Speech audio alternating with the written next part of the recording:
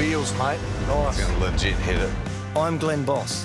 I've always had this crazy idea that when I retired, I'd go to all the remote racetracks in Australia. The first race on my bucket list is the Alice Springs Cup. I'm taking the boys to the Cup Carnival and the Outback around the Alice. If you haven't been to the Alice, if you haven't been to the Outback, get there tomorrow. This place is amazing.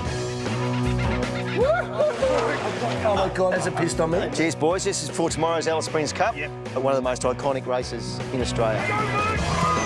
This race day itself, this is a pinnacle. Absolutely, mate. Everyone wants to win the cup.